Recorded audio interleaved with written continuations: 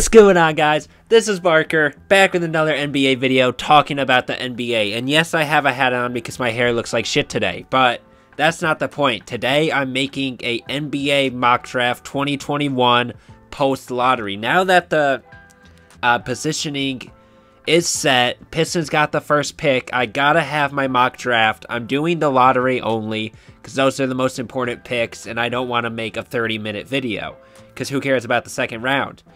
But the first pick is kind of obvious. Detroit Pistons, my Detroit Pistons, are picking Cade Cunningham, an absolute monster. Can play 1 through 4, 20 points per game at Oklahoma State. Absolute monster. 5 rebounds, 5 assists. Number 2, the Rockets, I have them picking Evan Mobley.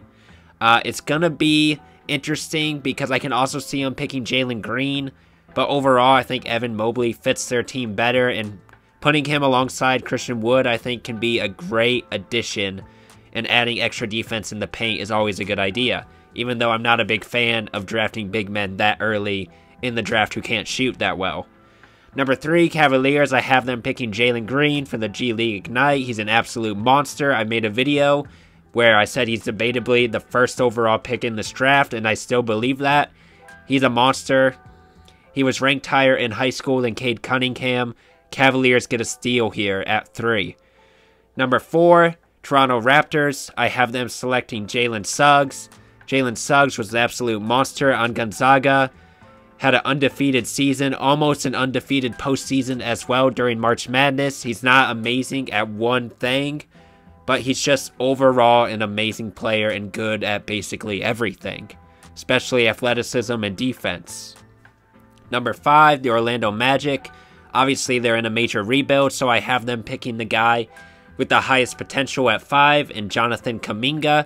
He didn't shoot well for the G League Ignite with Jalen Green, but he showed he has high potential. He's one of those big forwards that always get drafted high in the draft, and they're either boom or bust. You don't know. They're either going to be a superstar or they're going to be in the G League 2 years from now. Number 6, Oklahoma City Thunder. I have them picking Scotty Barnes.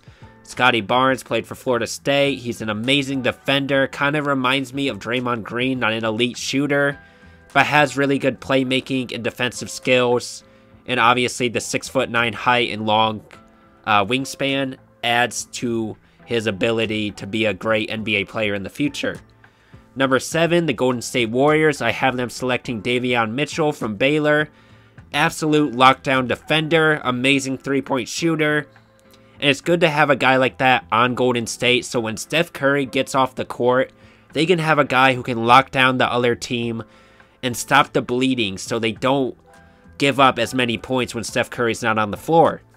Number 8, the Orlando Magic again, the pick from the Bulls from the Vucevic trade. I have them selecting Keon Johnson. Keon Johnson broke the vertical leap record at the Combine. He's an athletic monster from Tennessee. He has a high ceiling, and I just see Orlando Magic just kind of picking the highest ceiling guys at their picks. Number 9, the Sacramento Kings. I have them picking Jalen Johnson from Duke. Marvin Bagley's future in Sacramento is a big question mark, especially since he just likes something on Twitter that says he wants out, basically. And obviously their forward positions are probably the weakest out of all the positions on their team, and center, so I have them picking Jalen Johnson, who's a good floor spacer and good at the 4 for them. Number 10, the New Orleans Pelicans. I have them picking Moses Moody. Great player. I believe 16, 17 points per game this season. Great three-point shooter. And since Josh Hart is most likely going to leave, I can see him kind of replacing him in the lineup. Number 11, for the Charlotte Hornets, I have them selecting University of Michigan forward Franz Wagner. He's a sophomore, so he's a little older, but he has the NBA body. He's 6'9", long arms, can shoot the 3 ball, has amazing playmaking and defensive ability, would fit really well on the Hornets, and could be kind of that guy who could be a backup for Miles Bridges when Gordon Hayward's injured, because he always gets injured every single season. So I think they really need a backup forward, in my opinion. San Antonio Spurs, they love their international prospects. I don't think that changes this year, and Josh Giddey, a 6'8" point guard, who I think can fit really well on that young Spurs team.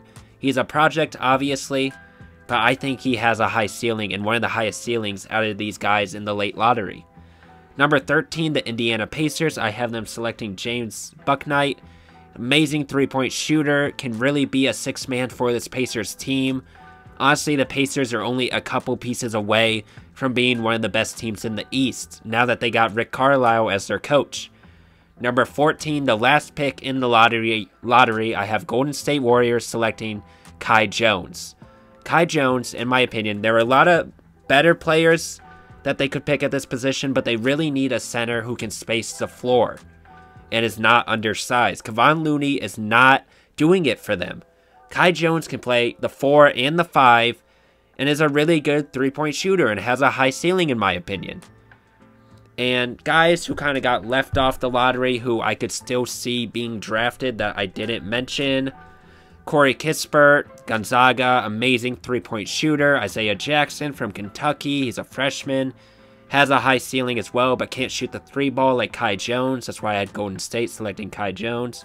Trey Mann from Florida, he can really shoot the hell out of the ball when needed. And Jared Butler, if he can deal with those heart conditions, he's one of the best rookies in this draft. Let me know what you guys think about my mock draft.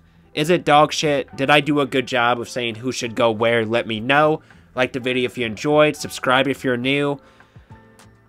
Road to 200 subscribers. Honestly, it's more road to 150 because we're at 127 right now. Please, any support is appreciated. I'm going to college and working. As you can tell, I'm very exhausted because I keep fucking up my words. Any support's appreciated. I work my ass off. Peace.